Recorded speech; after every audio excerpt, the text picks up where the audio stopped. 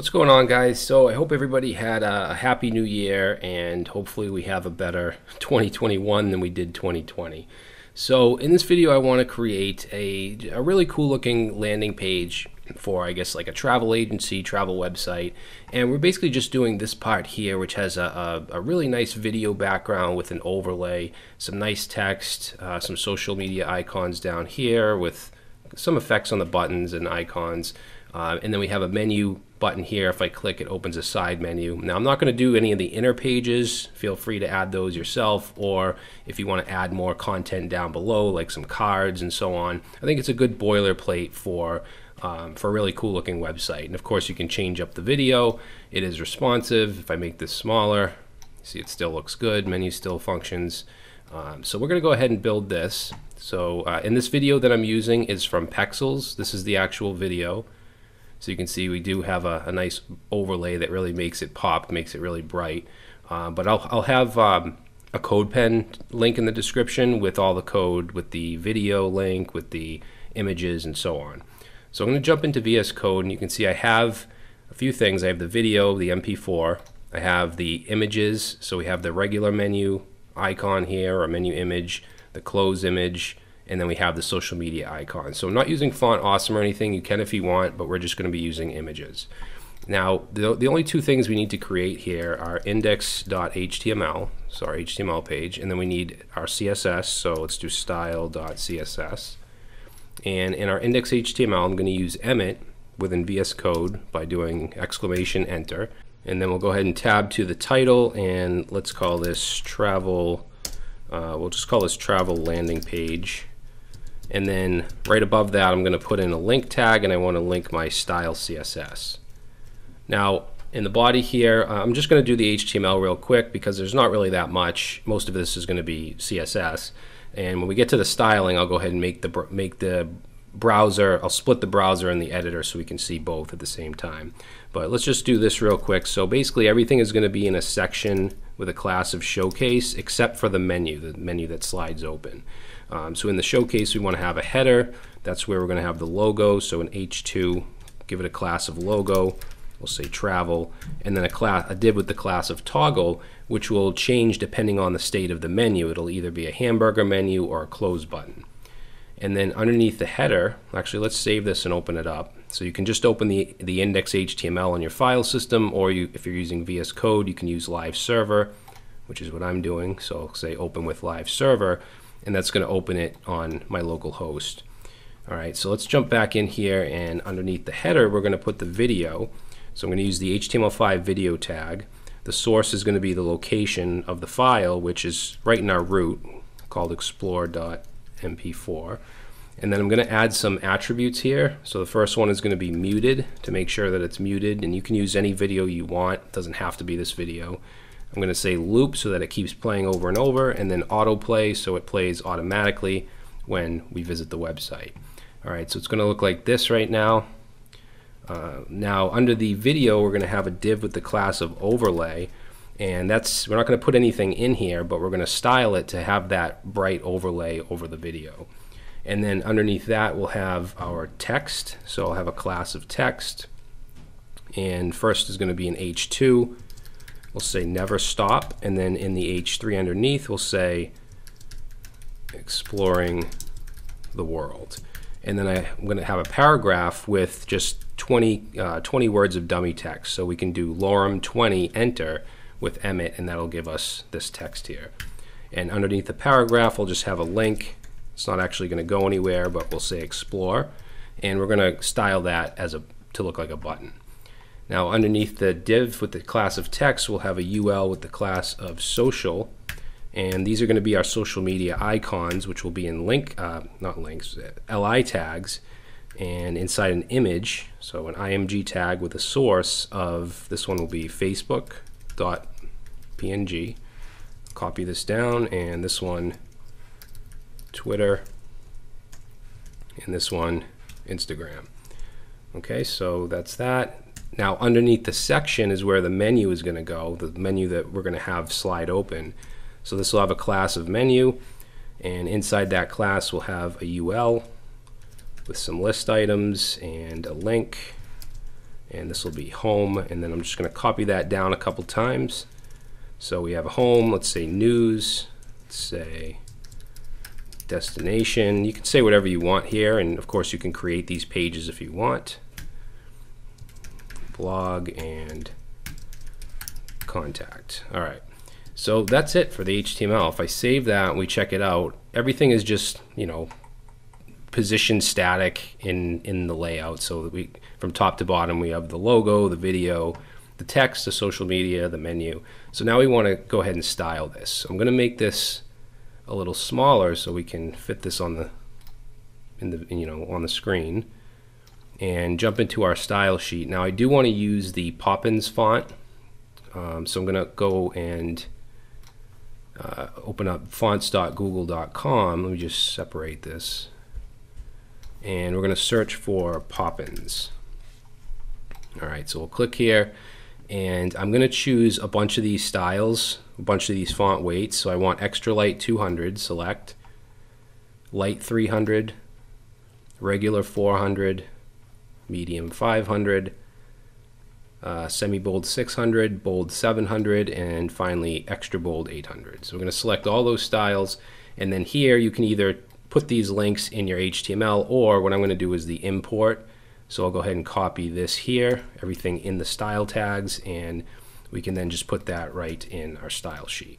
Okay, so we're importing the Poppins font with these weights, and now we can continue on with our styling. So I'm going to use the universal selector, which is an asterisk, basically for a reset, saying I want to select everything and I want to zero out the margin and padding. So take that off of everything. If I save, you can see now there's no margin or padding on anything. I also want to set the box sizing property to border box, so that if we add any borders or padding, it doesn't affect the overall size of the element. And then finally, let's put our font family in here, and that's going to be Poppins, and we just want to add sans serif. All right, so you can see this text looks much better. So let's do the showcase, which is basically wraps around everything except for the menu. So showcase, and what we'll do is position this absolute and say we want this to be from 0 from the right, so it's going to basically be, you know, 0 from the right over here, and span a width of 100%. And then we also want the, let's say, minimum height to be 100 VH, which is a viewport height. If I save that, you'll see that the showcase, everything is positioned absolute, except for the menu, which is behind everything. So just kind of ignore the menu for now. In fact, we can go ahead and just for now, let's display none for the menu. And then I'm also going to just comment out the video because it's kind of messing with me, the movement. So I'm going to comment that out. All right, so it should look like this. Now, for the rest of the showcase here, let's add padding 100 pixels. So everything we're looking at right now is in the showcase. So padding 100 pixels. I'm going to display flex so that I can align some of these elements. Now, when I display flex, automatically it puts it into a row. We have in the showcase three main elements. We have the header, we have the text, and we have social. So those are going to be in a row. But we're going to be positioning the header and the social icons absolute, so that they're not going to stay in this, in this alignment. What I do want to do is add justify content to space between. So everything between these three main elements, you'll see the space is distributed in between those. And then I want everything in the middle going, vertically. So with Flexbox, we can do align items, and we'll align it to the center. Okay, so everything's in the middle. Let's see, what else do we want to do here? Let's set the background of the showcase to a dark color, and we'll set the color to white. And then I'm also going to add a Z index and set that to 2 so that it's always in front of the menu. All right, so if I get rid of this display none now for the menu, we still can't see it because we set this Z index. If I set this to a lower number like -2, then the menu is going to be on top. All right, so we want to keep that set to 2, and we no longer need display none. All right, now let's see, what else do we want to do here? So we'll leave the showcase for now. Later on, we're going to make it so when the menu is active, the showcase slides over, but we'll get to that a little later. Let's deal with the header right now, which is in this flex row at the moment. So right underneath showcase, let's say showcase header. But before we do that, I actually want to do the toggles. So let's say showcase. Actually, we don't even need that. We'll just do class toggle. All right, so for the toggle, we're going to want to show the menu button. But first, I just want to make sure this is positioned relative within the header. And then let's set a width and a height to, we'll do 60 pixels, width and height. And then we want to add the background image. So we'll just say background. We want to set it to a URL. Set it to the menu.png. If I save that, we can see it right here. Now it's repeating, so I'm going to add the background repeat, no repeat. Okay, that gets rid of that. I'm also going to set the background size. I'm going to set that to a lower pixel. We'll do 30 pixels. And let's center it within the toggle. So we'll say background dash position and just position, and set that to center. Okay, and then I also want to just set the cursor excuse me, to be a pointer. All right, so now that we can see we have the logo and we also have the toggle, let's go back up to the header and style that. So I'm going to position this absolute, which is going to kind of take it out of that flexbox alignment, and we want to position it from the top 0 and from the left 0. So we're basically just putting it in the top left corner. We want to make sure it spans across 100%, and then we're going to add some padding. Whoops. So we'll do 40 pixels top and bottom, and then 100 pixels on the left and right. Okay, it's going to bring it in a little bit. And then let's give it a z-index. We want to make sure this is on top. I'm going to give it a really high z-index, we'll say 1000. And then for the display, so obviously we want, the logo on this side, the menu button on this side, so we're going to use flex. As soon as I do display flex, it'll put them side by side. Now to align them vertically this way so that they match up, we're going to use align items. If it was a row, if it was a column, we would use justify content. So align items is going to be vertical, which we want to be center, and then justify content is going to be horizontal.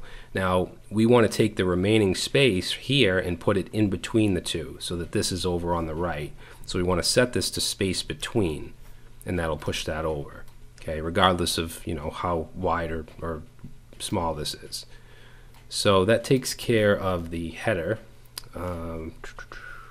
Actually, for the logo, let's say for the logo, I just want a text transform, which is I'm gonna set it to uppercase, and let's set the cursor to a pointer for that as well. All right, now next thing, should we do the active? Yeah, let's do the button here, the toggle. So if the toggle has a class of active, in fact, I'm gonna add that manually right now. Later on, we're gonna add it with JavaScript so that when we click, we have an event that adds a class of active. But for now, I'm just gonna put it in there, put that on the toggle, and then we'll go right below here and say toggle if it has a class of active. Don't put a space here. If you put a space like this, it means you're looking for an element inside of toggle with a class of active. If we don't put a space, we're looking for the class of active on the toggle. Okay, so big difference.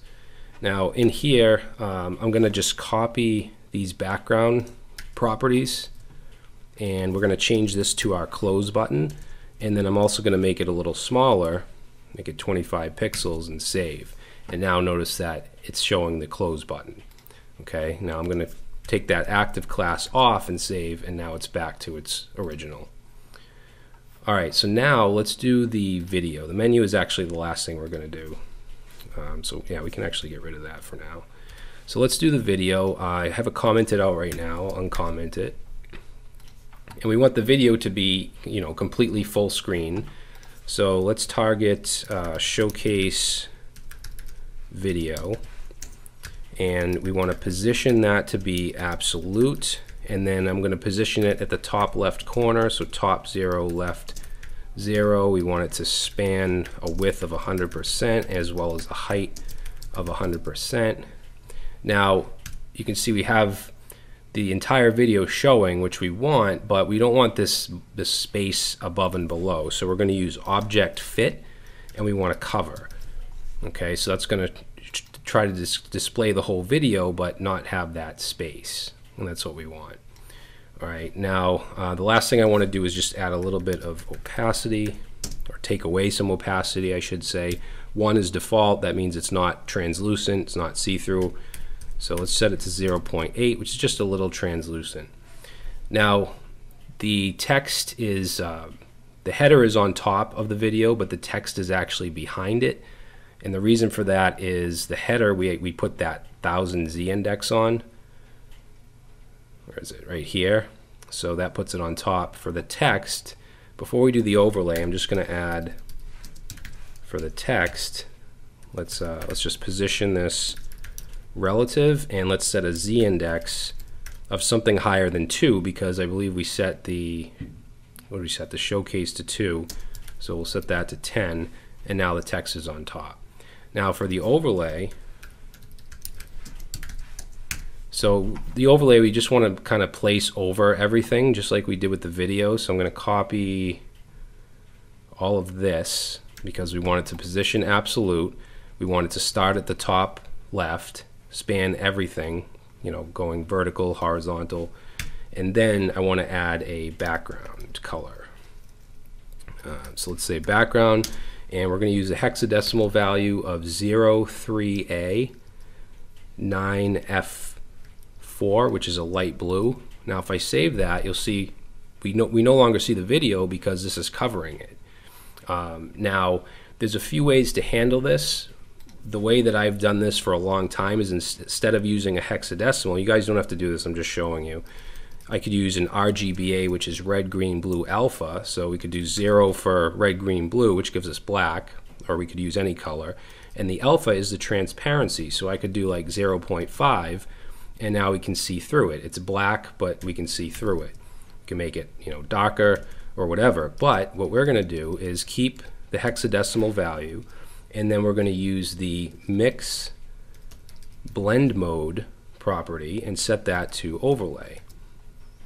And there we go. So now it blends in, it overlays the video, and it looks really nice. It has that, makes it pop. I mean, I think it looks better than this does. And of course, you could change this color if you wanted, like black, for instance. You could do that. That looks kind of weird, but I think that looks good. You can experiment with it. Obviously, if it's a different video, different colors will look, better or worse. But yeah, so that gives us the overlay. Now all we really need to do is position everything and size the text. So let's go down to, let's go under text, and let's do text H2. And I'm going to set that to a font size of 5 M units. So an M unit is just a multiplier, or basically saying whatever the parent container's font size is, multiply it by 5. And we have this nice big H2 here. So we also want the font weight. I'm going to set that to 800. Okay, that'll make it a little more bold. And then let's set the line height to, we'll do 1M. Oops. And then let's set the text transform property. I'm going to set that to uppercase because I want it to be all uppercase. All right, and then for the H3, I'm just going to copy this. So the H3 is right underneath. Let's change the font size. We'll make it a little smaller. We'll do 4M and make the weight a little less bold, so 700. Line height's the same, that's the same. And there we go.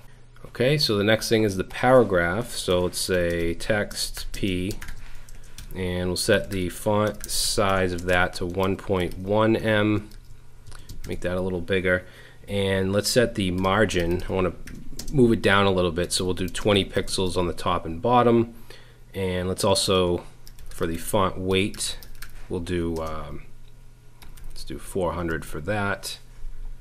And let's also set a max width, because if it's really wide like this, I don't want it to go all the way over. So I'm going to set a max width on the paragraph to 700 pixels. That way it stays on this side. All right, so that's it for the paragraph. Now let's do the explore link, which I want to make look like a button. So we have our text class and then our link inside of it. So first of all, let's display it as an inline block, because a link is inline by default. And then let's add, we'll say font size for that will be 1 em, and let's add a background of white. Okay, and then let's add some padding. So for the padding, I'll do, let's do 10 pixels top and bottom, 30 left and right. And then let's take away the underline, so text decoration is going to be none. So if I save that, you can see the underline's gone. The color is going to be 111. And let's do a margin top to move it down a little bit. We'll do 10 pixels for that. I'm going to set text transform to uppercase. And let's set, let's do letter spacing, and that's going to be set to 2 pixels, which is going to bring them apart a little bit. And we're going to have a little effect where we hover over it, the letters expand even more. So we'll say text a hover, and when that happens, we'll set letter spacing to 6 pixels. Okay, now if I just hover over it, you'll see it just flicks to the 6 pixels. I want a transition, so right here in the text A, let's add a transition, and we'll have this happen over 0.2 seconds, so that way it has a smoother, transition into the higher letter spacing. So I think that looks pretty good. If we make this bigger, yeah, that looks pretty good. So now let's do the social media icons, which right now are over here. So we want to position those absolute. So position absolute.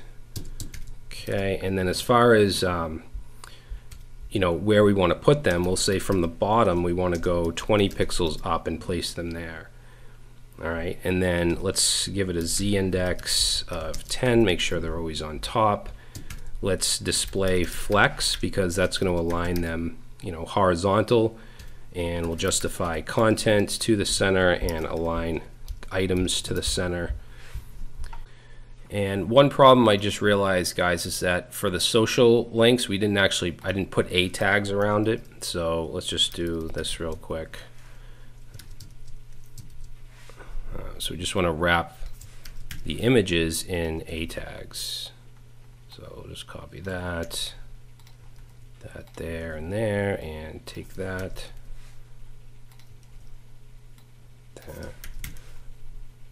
All right, so we just want to make sure that those are wrapped in A tags. Now for the bullet points, let's get rid of those. So social on the list items, we just want to set list style to none, which will get rid of the bullet points.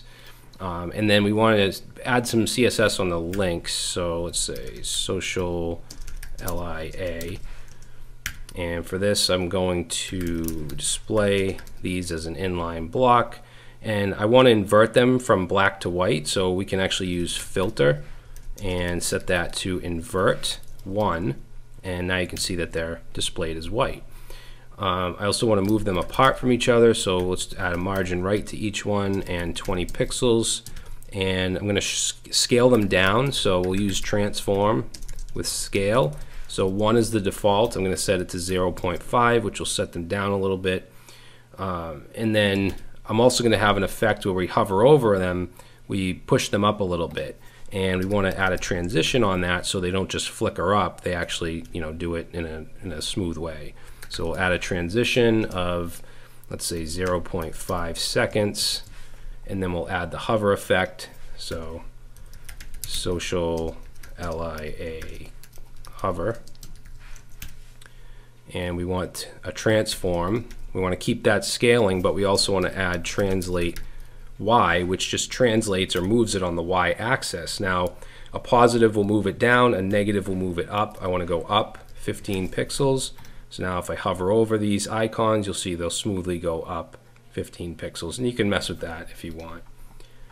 All right, so I mean, aside from the menu and the little bit of JavaScript, I just want to do a little bit of responsiveness here, because if we make this really small, you can see the text is way too big. So we're just going to add a media query here. Let's say at media.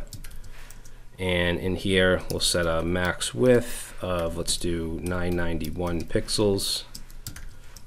So basically anything under 991 or 991 and under, these styles will apply. So I'm going to take the showcase as well as the showcase header and set the padding to 40 pixels all around. I believe we did 4100 originally.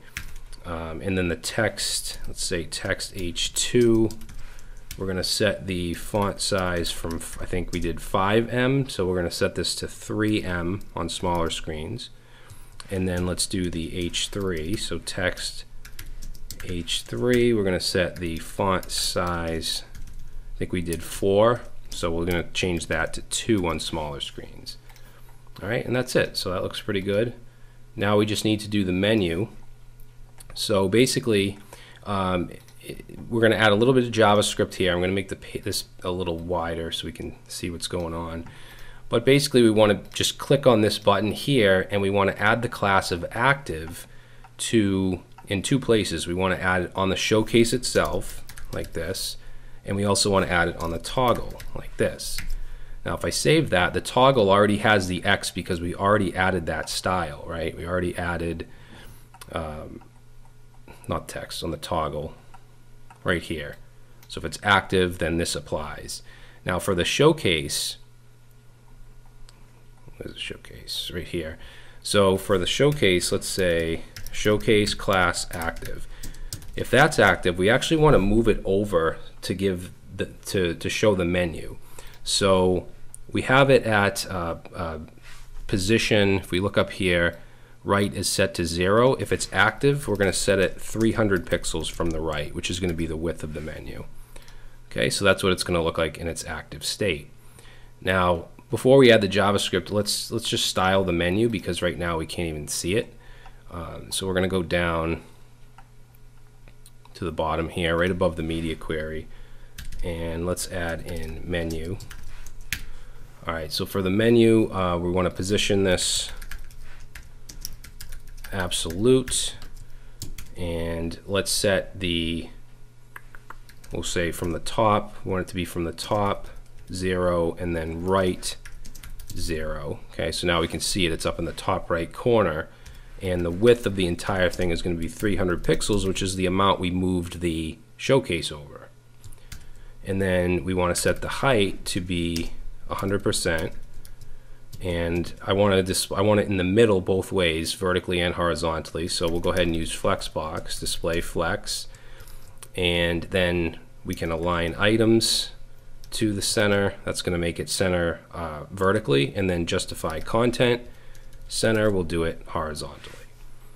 All right, and then for the, let's see, the UL, menu, UL, we're just going to position that relative. And then let's do the ULLI. Actually, we can get rid of the bullet points with the UL. So we'll just say list style none. Get rid of those. And then we want to style the links. So menu ULLIA, just to target it better. And then I'm going to take away the underline. So text decoration none.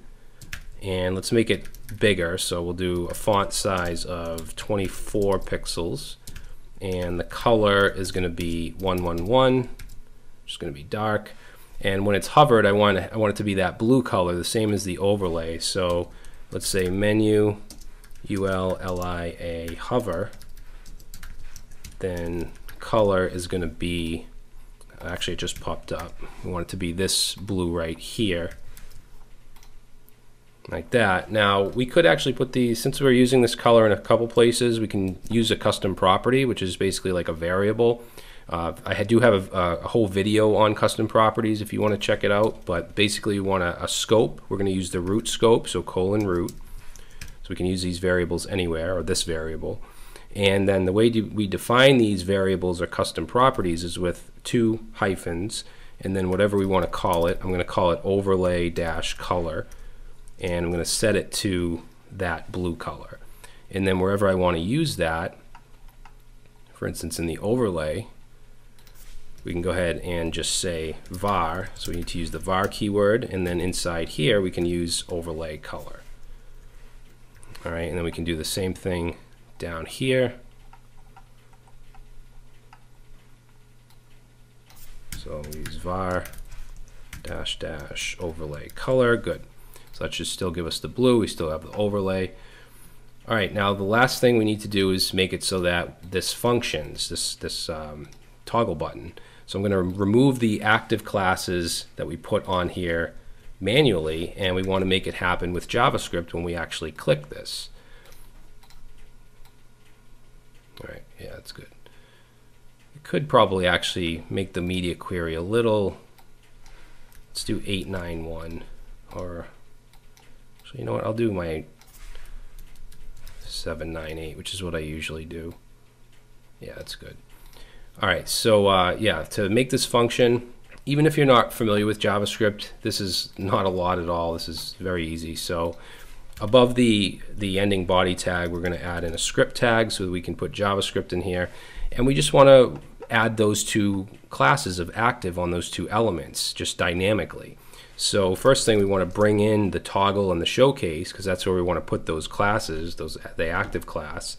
So let's create a variable called menu toggle, and we'll set this to document, which has a method called query selector, so that we can select things from the page, from the document object model. And we want to select the class of toggle, which is this right here. Okay, I'm going to copy this down, and we also want to get the showcase. So I'm going to give this a variable of showcase, change this to showcase. So now we're bringing those in, and we can do stuff with them. So I want to take the menu toggle, and I want to add an event listener onto it and listen for a click. And when that happens, we'll run a function. We'll run a function.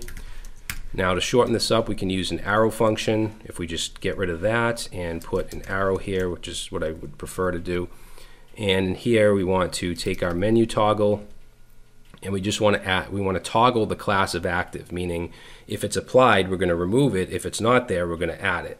So let's say menu toggle dot, and we're going to use class list. Now class list has a bunch of methods on it. You can add a class, remove. What we want to do is toggle, and we want to toggle the specific class of active. We want to do the same thing on the showcase, because remember, they have different behaviors. The showcase is going to move over 300 pixels with active. The menu, this is going to change to the close button on active. Okay, those are the 2 state changes we have. So if I click this now, you'll see it opens. If I click the X, it closes. Now I want it to have a smooth transition and not just flick open and close. So to do that, all we have to do is go up to the toggle, not the toggle, the showcase. All right, so right here we have showcase. I'm just going to add a transition, and let's do 0.5 seconds. That might be too long. Let's see. No, that's good. So now instead of just flicking open, it has a transition. You can make this whatever you want. If you want it to take 1.5 seconds, it's going to open slower. All right, but I think that that's a good speed. All right, and even if it's a small screen like that, it still looks good. Cool. So, I mean, I think that this looks pretty good if you want to add on to it, if you want to add these inner pages. Of course you could use different video, you could add content down below. I mean, there's a lot you could do with this, using this as kind of a boilerplate. All right, but hopefully you guys enjoyed this video, and that's it. I will see you next time.